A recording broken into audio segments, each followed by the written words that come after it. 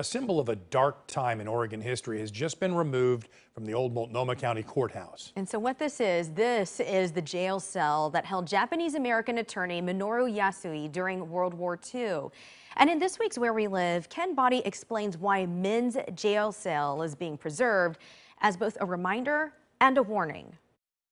Who is going to give me back 9 months of solitary confinement? Who can put a price tag upon that kind of confinement? There is no way.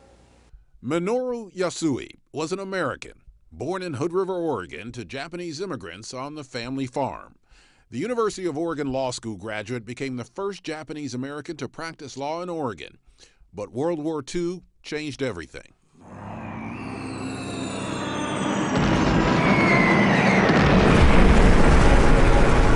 Japanese Americans were placed under curfew under Executive Order 9066. In March of 1942, Minoru Yasui challenged the constitutionality of the 8 p.m. curfew by intentionally breaking it.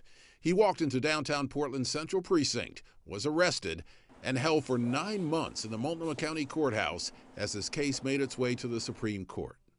So this is the footprint of Min's jail cell. You can see 2 of these walls were bars.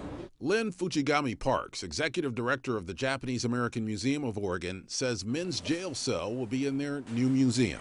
And he's an American hero that really stood up for the principles of our country. Holly Yasui produced a documentary about her father.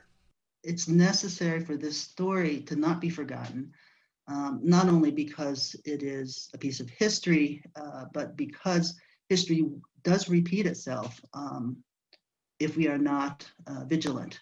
The Supreme Court rejected Min's challenge. He went from the jail cell to a Japanese internment camp in Idaho. 120,000 Japanese Americans were interned during World War II. Released in 1944, Yasui spent his life speaking out against injustice. Today, of course, we're here blessed with the presence of official dignitaries saying that was wrong. Yes, indeed, it was wrong. Min Yasui became a civic leader in Denver, Colorado, and died in 1986 at age 70. In 2015, he was posthumously awarded the Presidential Medal of Freedom, the nation's highest civilian honor. To the end, he loved America, although for nearly a year, his view of America was Min's jail cell. Ken Body, KOIN 6 News.